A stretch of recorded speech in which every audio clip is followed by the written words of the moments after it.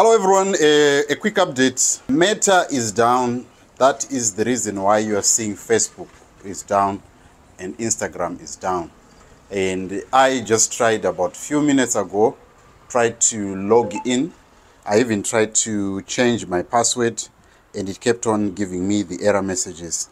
And I went to X and I saw what is happening, that Apple Hub have posted on X and said Facebook and Instagram are currently down, and even our own very own Hope Watching Ono, the journalist from Zimbabwe, has also said X always be better than Instagram and Facebook. So that is what is happening, people.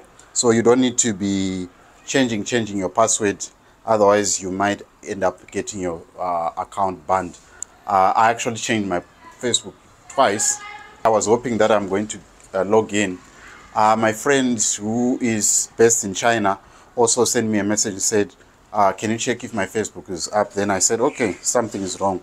Yeah, so this is what is happening, people. There is something that is going on between Meta. We once had this problem, I think in 2021, and I actually did a live broadcast. So people, Facebook and Meta is down, so you don't need to worry. Let's wait hear from them. I checked their Twitter, now X.